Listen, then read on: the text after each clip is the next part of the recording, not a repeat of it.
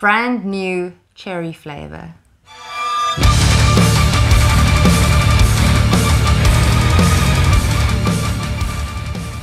As opposed to terrible old strawberry flavor.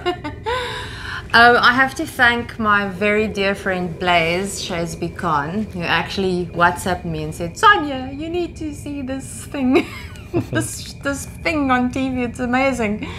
And it's a Netflix series. It's a Netflix series, and yes, she's right. It really is, it was fantastic. We basically binged it.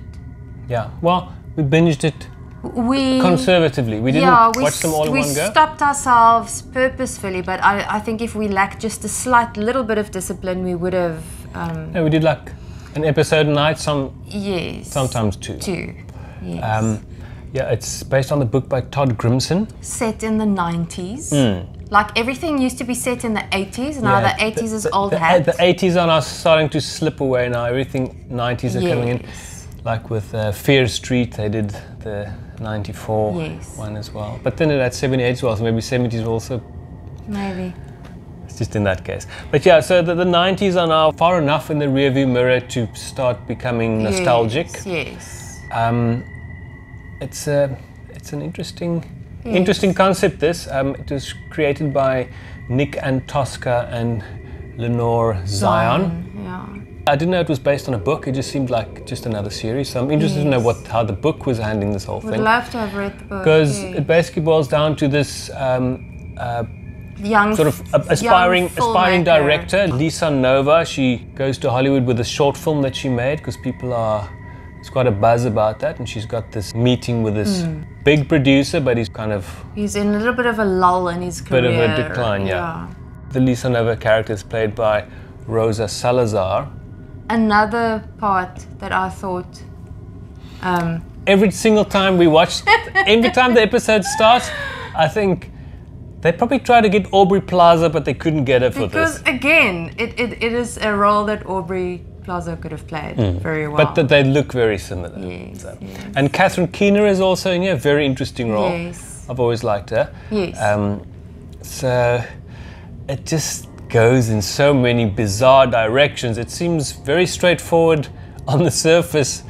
Yes. And then it just completely, it takes you by surprise. It really does, because it starts off with her traveling to Los Angeles, and she literally only has her little short film and no money. She sleeps in her car. She's got a friend that she goes and she couch surfs there by the friend. Is the ex-boyfriend? Yeah, it's an ex-boyfriend. And really down on her luck. She is originally from Brazil.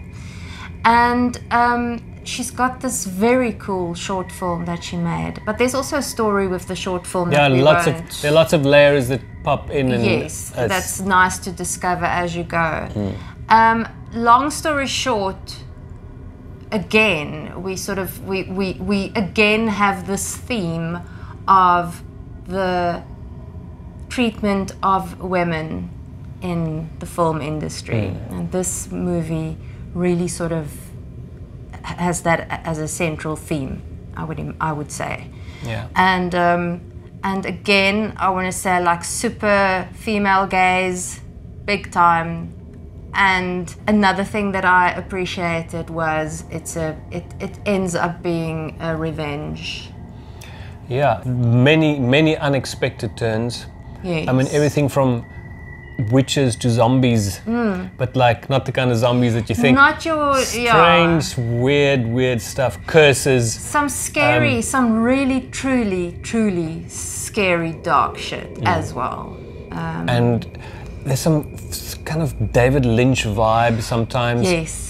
Yes, they definitely which is never bad unless it's blatant attempt at ripping it off, but it doesn't feel like that. It wasn't. It just had sort of a tinge of David Lynch. There's some violence, there's some murder, there's some strange shit. And it's all set against this glamorous Hollywood background. Yeah.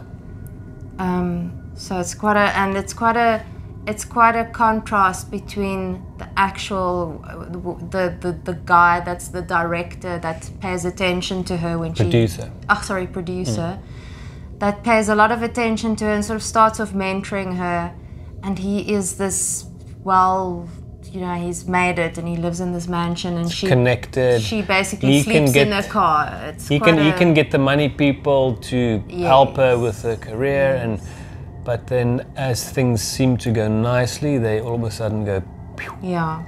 My only critique for this series is that towards the end, I expected more. Yeah. The last episode, it wasn't a satisfactory enough finale for me. But other people might not think everything that. leading up to that, it's good enough. Brilliant. No, really brilliant. And you sort of watching an episode, you can't wait to see the next episode because it's such weird shit. It's weird shit. Yes. Sometimes Sonia said, just make sure that we're going to watch an episode tonight. Don't skip. Yeah, we can't skip. It was something to look forward to watch. So glad we watched it. Also, cool thing about it is because you didn't know what to expect every time. So it was very, very unpredictable. And the name of the series says absolutely nothing about the story. Well, it could be that she's a new talent coming in there and sort of a flavor that can just as easily get dumped if you don't play the game. I guess, yeah, okay, in that sense, yes. I don't know. I haven't thought of it or analysed it, but I'm sure there's something behind it. Yes. They probably mentioned something like that down the line, don't they?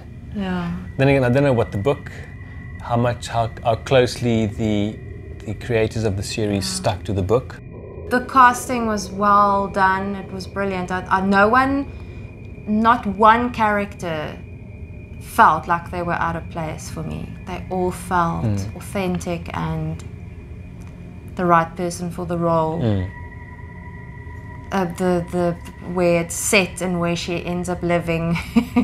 Also, when she lives in this apartment and it's kind of no one else in this in this block, and it reminded me a lot of, well, completely irrelevant, but there's this plant that starts growing all over the place. It reminded me a bit of the first Troll movie, where this apartment gets turned into this fairy tale land with trolls and stuff living there. Yeah. But yeah, it doesn't go that far, but it does add a little more weirdness to the already craziness that you experience watching this. So, yeah. And there's like a kind of a romantic interest, this successful actor that she gets involved with, who's also connected with this producer. Yeah. But yeah, it's very well worth watching. There's some hectic scenes, some stuff might freak and creep some people out, but if you can handle that. I'm like a kind of person that I believe that animals should be kept completely out of any sort of film. Yeah, the animals in this is very freaking bizarre. But it's quite bizarre, and it wasn't cat related. It wasn't upsetting. It was just so bizarre, very bizarre. All I can say is, it involves cats. Yes. Several cats. Several cats. Constant cats. Yes. So if you've seen it, you'll know what we're talking about. If you haven't, yeah. It's not something that I've seen before. No, or thought of. Yeah. So it's quite far out and interesting and so far and out. Refreshingly different. Yes, I really enjoyed it. I loved watching it. It was good. But basically to say, just if you have Netflix, check it out. Yes. Score-wise? Solid 7. Okay, yeah, same here. Yes. I was thinking in an 8 direction, but let me put it this way. It's not as good as Twin Peaks. If I would give Twin Peaks a 9, I can't give this an 8. If this ended stronger, that's one thing. Yeah. It could have maybe headed to an 8, but no, definitely a 7. Okay, solid 7. So 7's good. We're not dangling around the 4 area, so that's good. We've had a couple of 4.5s. So yeah. No, it's a cool series. Yes. So watch it, Netflix. Let us know if you enjoyed it. If you didn't, yeah, give us suggestions. Anything else we should check out? Tell us what you want us to review. If there's something that you think we should look for and find and review, let us know. Something that's a little bit more off-center. Yeah, like, subscribe. Yeah, like, subscribe as always, and we'll get to the classics and stuff as well. So it's we will. Down the line. We only have that much time in the day. Yes. We'll see you in the next one. Cool. Cheers. Bye.